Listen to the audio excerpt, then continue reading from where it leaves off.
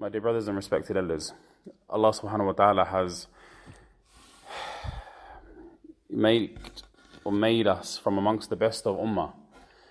Allah subhanahu wa ta'ala has made us from the best of ummah, best of nations, and that is from the ummah of the Prophet Muhammad sallallahu alaihi wasallam.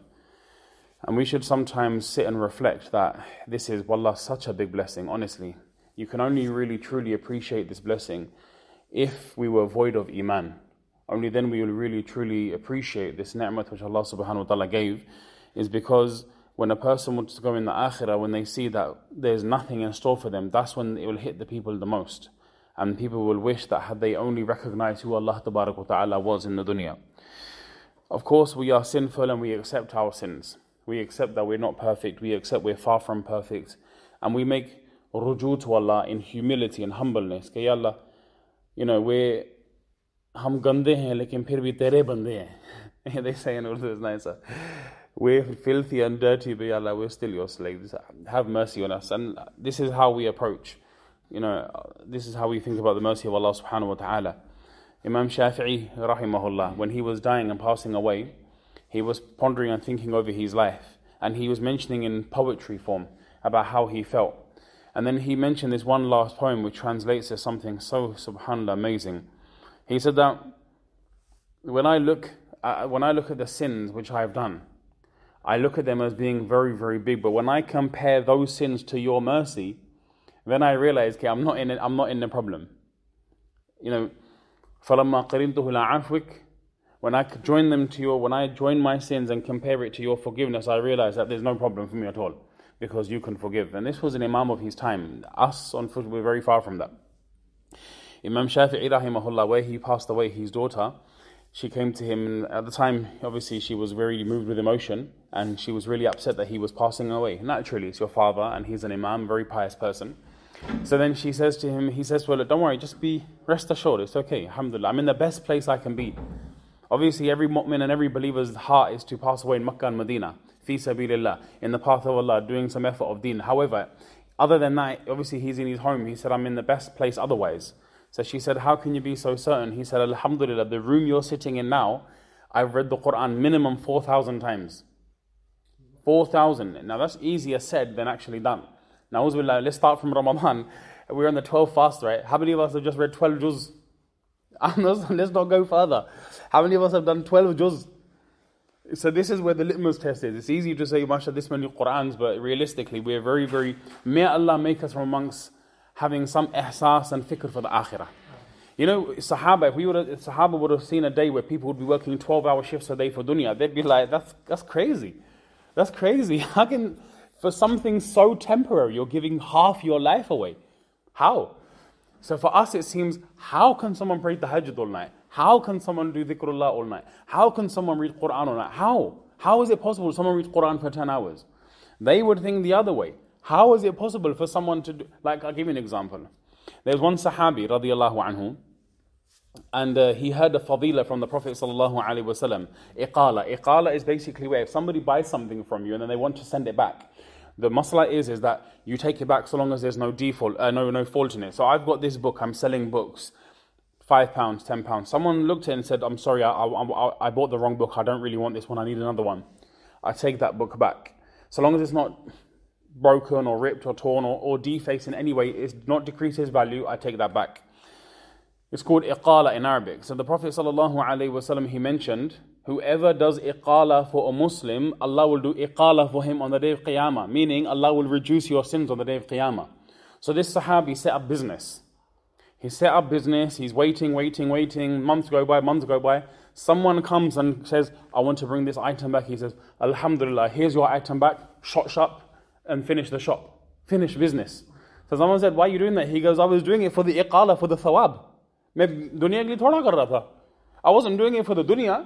I was doing it so I can get this reward from Allah subhanahu wa ta'ala. That's all I was interested in. Like, look at their soch. Look at their thinking. All their thinking, that's why it mentions, لا تكن من أبناء الدنيا كونوا من أبناء الآخرة. This is just a saying, don't be slaves and sons of this dunya, rather be sons and slaves of the akhirah. That's the ideal of a Muslim. Having said that, of course, we have to live in the dunya. We're not like malang. We're not like just sit there and think that Allah's going to throw rizq from the skies. We're in a very practical zamana and we have to live according to the times, and we appreciate that. What it means is, just as how a boat travels on water, it does not allow the water to come in. Travel in the dunya, but don't allow dunya to take over and corrupt your heart. So keeping this in mind, obviously now, that was something which we have to keep in mind and remind ourselves time and time again. And this is beautiful in the month of Ramadan for us to bring our attention to this again and again. But something which I wanted to point out, which perhaps some of us may not be aware of, and it pains me to mention such topics. But as we are aware that over the Easter weekend, something very, very atrocious happened, unfortunately. There was an attack in Sri Lanka, and most of us have heard of it, and obviously it was mentioned. And over 300 people had died in an attack on Christian churches on Easter Sunday, which is supposed to be regarded as one of the most sacred days within the Christian calendar. So what happened is that unfortunately many people lost their lives. Okay, the target is being made up Muslims. There is this so-called extreme apparent jama'ah, this group of people who coordinated these very sophisticated attacks. Wallahu alam, how they pulled, I'm skeptical, because to pull off something like that on such a scale with a small number of people you have, either your country's security is absolutely rubbish and your intelligence is absolutely pants. In that case, I'm sorry, but then, that reflects on the country. But I don't believe that to be the case. I think there's something more sinister. Like I said, I can't prove it. It just doesn't add up. The numbers don't add up. How can something so sophisticated be orchestrated by these apparent so-called few individuals? Allah knows best. But nevertheless, having said that, the fingers are being pointed towards Muslims. And they're saying that it's Muslim extremists that have perpetrated this particular attack, and then ISIS gets involved, and they didn't claim responsibility, but that is what some organizations want. If we just say, yeah, we did it, it creates fear, then people fear that organization, so you capitalize on other people's jurm and crimes.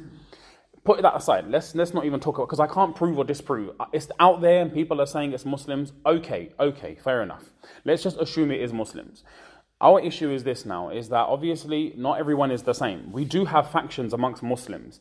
We do have people that perhaps are a bit more overzealous and extreme in our communities. I can tell you things even amongst ourselves.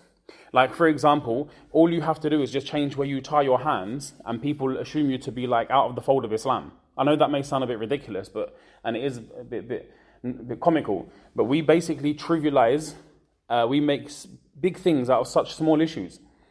Fiqh is basically a thing which is, like someone asked me, if someone, for example, now does raf'ul yadayn and they're doing masa on socks, are they from the Ahlul Sunnah? I said, sorry, say that again. Are they from the Ahlul Sunnah? So you're thinking that maybe they're out of Islam because they make masa on cotton socks. I said, brother, this is a fiqh issue. Fiqh, please. This has nothing to do with aqidah, nothing to do with beliefs. They're not claiming to be two gods, na'uzubillah, or another prophet, or Quran's not complete. That's not the case, okay? So let's not get into these. They're called peripheral, furu', branch ikhtilaf, okay? So we don't get into this as Muslims. It's important to discuss it as an academic level, but we've made this we've made this division amongst ourselves, okay? So unfortunately, this is really, really common. And as a result, sometimes, na'uzubillah, we've broken up into small factions. And that's what we have. You walk into one masjid, Ahl Sunnah Deoban, Ahl Sunnah Brilvi, Ahl Hadith, and have all these names and funny titles. The truth of the matter is, these attacks that are happening in Sri Lanka now, they're not saying, Oni Vabine, Oni Sunnine, Oni Deobandine. They're going there, bruv, and they're attacking Muslims, and they're saying, right, destroying businesses. This is happening in the northwestern part of Sri Lanka. Masajid are being attacked, homes are being attacked, Muslim businesses are being razed to the ground and destroyed. One person, astaghfirullah, he got slashed up and killed, brutally quite killed, in the northwest and the west side. This is not happening in the name of Sunni, Brelvi, Shia. They're saying, bruv, these are Muslims that did this. Khalas. They're not looking at, there are different people that exist within a faith. And no Muslim, I have not any Muslim that has said that it was a good thing. Na'uzubillah. We value life. Can you remember I mentioned about the maqasid and purpose of Sharia? One of them was what? The valuing of human life. That's one of the maqasid and purpose of the Sharia. That is why it's very strict on taking drugs and so on, because we value human life.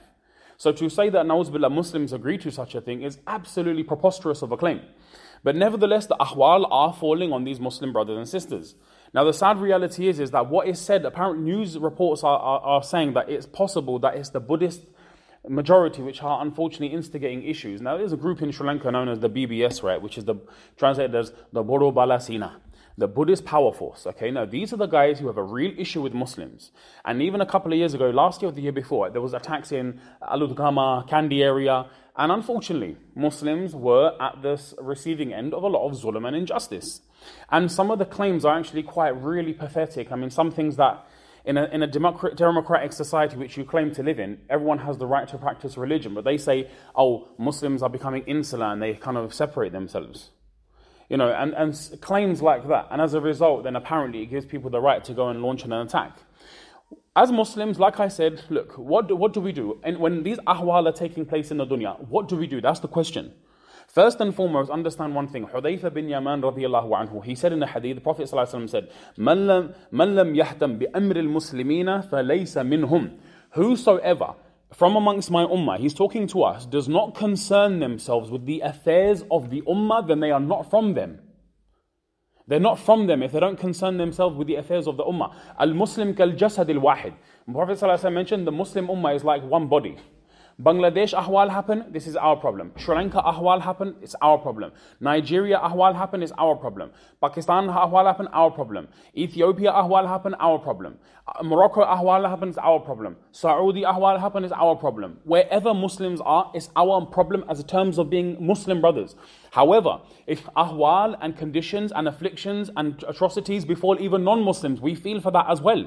But it's only natural. It's only natural that if you have two people who are ill, one is someone you don't know, one is your father, one is your brother, one is your uncle, one is your relative, it's human emotion, you're going to feel more compassion there. So we're not discarding everybody else, but there is a sentiment that we do have that connection with our Muslim brothers and sisters more. It's only human nature. But we should have that fikr. What is happening abroad? What is happening in the ummah? Where are the ahwal taking place? Brother Qassam, there's so much. Uqsim billah, there's too many masail. But we need to keep ourselves afloat with what is happening in the ummah. Where are the ahwal happening? What can we do in response? This is the question. Us living in UK, us living abroad, or diaspora Muslim, what do they do? What do they do? How do they respond? Well, obviously, first and foremost is to create some form of awareness in the small capacity which we can, in a peaceful way, not in a way which contradicts the laws, but to raise our voices in a way to say, hold on a second, those perpetrators of crimes, take them to justice. Exert the full pressure of the law on them. We're all for that. But innocent people, they've got nothing to do with the situation. Why bring an attack on them? That's our first thing. For social media, because there was an outright ban on social media at the moment. Outright, complete ban. WhatsApp, all things. And at the moment, some ahwal are probably going wild there, and people, unfortunately, are suffering the brunt of it. Then it's obviously within our capacity, like in my responsibility as being, if you want to call me an imam, a khatib, a maulvi, a shaykh, whatever you want to call me a brother, that's all good as well, alhamdulillah. For us to create awareness and inform our communities that this is what's happening and this is how we should respond. So obviously it's to create awareness in whichever way possible we can. Now, obviously being the month of Ramadan, being other months as well, giving zakat, keep in mind those Muslims where we can help them financially. Someone's business got destroyed, now they're applicable for taking zakat. They were giving, now they're taking. Help them financially. Okay, I want some of my money to go here. Before I would send it to another place, this time, inshallah, this year I want to give it to this place. Help the Muslims try to rebuild their lives and so on. Also now, this is now something which it can refer to us ourselves. ظهر الفساد في البر والبحر بما كسبت أيدي الناس. Whatever difficulty, fasad and fitna and difficulty we see is a result of our own doings. We cannot deny this. We cannot deny that our actions have an implication on this ummah. Subhanallah, we don't have time to go into the details, but honestly, there are certain a'mal, if done, can withhold and hold the mercy of Allah subhanahu wa ta'ala. So a'mal have a direct relation on the anger and the ghadab of Allah subhanahu wa ta'ala. Once we take those and retract those a'mal, Allah will send His rahmah down. So we are also collectively responsible as an ummah. The first things I mentioned were proactive. Awareness, talking about it, giving money, helping financially, helping in terms of aid, physically, all and good. But now there's another spiritual dimension which we have, which non-Muslims won't agree, others won't agree, even Muslims will be skeptical. And they'll say, What's this? Brother, we believe in spirituality. The Prophet ﷺ, when he went to face the mushrikeen of Makkah at Badr, 313 against 1,000. The Muslims only had 70 camel, 2 horses, 7 swords, 1 shoe, 1 foot. The other Sahabi had another foot, another shoe and another foot. Any person who saw them would think they were going for a suicide mission. They weren't going for war. They would shed tears. They were up against 1,000 people. But when they stood face to face, Allah sent down malaika for their nusrah. So we believe in this. We believe in the help and nusrat of Allah subhanahu wa ta'ala. Even at the time when the Prophet sallallahu alaihi wasallam, on Uhud, Muslims lost. Uhud, the following year they had a battle, Muslims lost. And then what happened was Abu Sufyan and party were going back to Makkah. They thought to themselves, we should go back to Medina and destroy them. So, Prophet ﷺ caught on. He heard, was made aware that there is this going attack now by Abu Sufyan. He's going to come to Medina. This is the ahwa which has spread. So he said to the Sahaba who attended Uhud the day before, who from you is willing to stand up and protect the Muslims? 200 in total, but 70 from amongst those who fought the previous day, who fought. And it mentions who were shadeed, very zakhmi, very wounded. They even stood up as well. Limping, they said, no, we are ready to go for the cause of Allah to protect the izzah and honor of Muslims. And they went to a place called Hamra al-Asad, walking by foot, which is 8 miles from Medina. And they stood there.